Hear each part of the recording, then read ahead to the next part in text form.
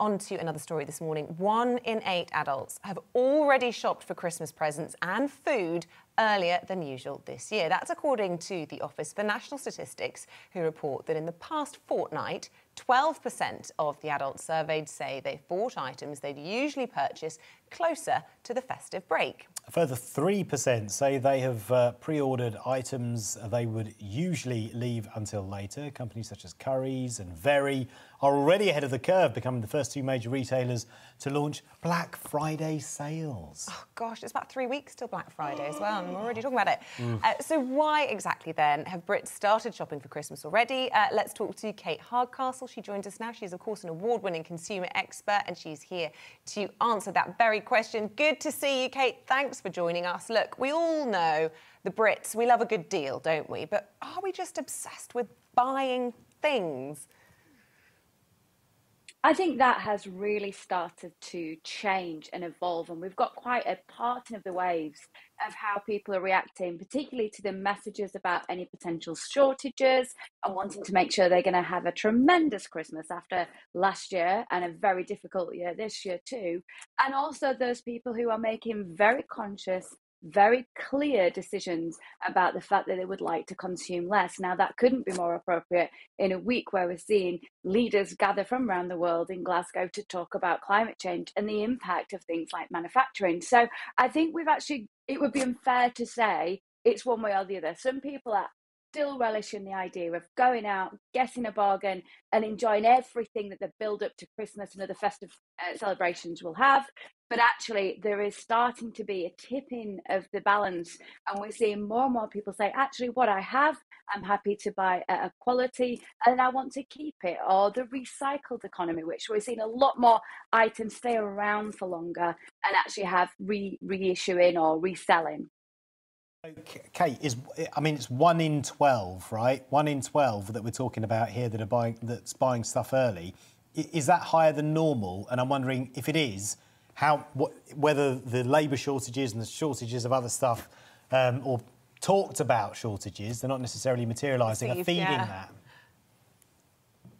Absolutely. We had a month of pretty much daily messages saying there will be shortages. We had messaging from the key retailers advising us that although shelves wouldn't be empty, we should certainly think about any items that we want to buy early doing so. And I think there's also a financial thing. We've also heard very much about fuel crises, the increase in terms of costs there. People trying to budget will often try and spread the cost of Christmas, so they'll buy a little bit at a time. That is not to say that hearing something like a big sale with huge advertised discounts still doesn't work. We know that retail now is as much online as it is offline, but certainly the thrill of the chase, the idea of missing out on something, of a coveted item, is certainly something that really still appeals to many consumers. And that's why your stats are absolutely right. It's this mixed picture. And I think the mixed element is creating some challenge for a lot of consumers generally. What's the right thing to do? What should I be buying? Where should I be buying it?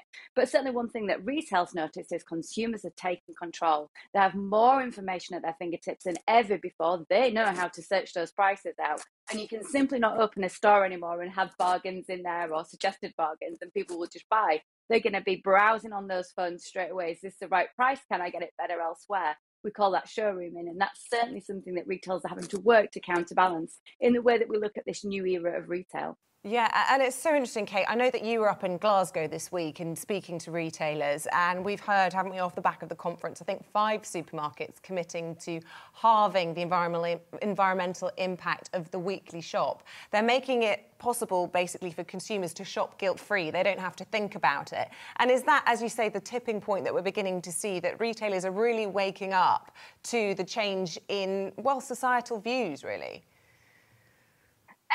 It's absolutely right, Isabel. So, research says that about 2/3 of consumers are very aware and want to buy better, but they feel the issues can be quite complex, that they feel the information isn't communicated in an effective way. And this is where I'm pushing retailers back. I love retail. It's a fantastic industry, but we need to work better, as do the manufacturers, to make that process easier. If the consumers are willing and want to put the time into buying that way, they shouldn't feel at any point that there's misinformation or it's difficult to do so. And there's some easy changes that supermarkets, manufacturers of products can still make about clarity on is product Is that product recyclable? What's the best thing to do with it at end of life, etc.? So I absolutely think there is so many easy wins when it comes to the climate, and I think that's what we've been talking about today. Let's not be negative about baby steps that are being taken by organisations. It can really simply put organisations and the consumer off completely if they think they can never win. What we've got to do is celebrate the small to aim towards the big, and we've got to make sure there's more connectivity, businesses, consumers, in how we do this, so we're all speaking the same language. Hey, have you done any of your Christmas shopping yet? It would be remiss of me not to have a few items on their way to Santa, because I think they're important. But, you know, I have spent so much time of late saying to friends who are grown-ups, shall we do something different this year? Shall we spend time together? And so it's, you know, more about my family having presents maybe than presents. Yeah, experiences, not things. That's the new mantra. And I get overwhelmed by gifts for my kids. I know they love it, but in my small house, I'm like, no more things, please. Yeah, and good if you've got family that you actually do want to spend time with as well. Oh, I must be very lucky. Lovely to see you, Kate. Thanks for coming on. Always good to have you on the show. See you soon.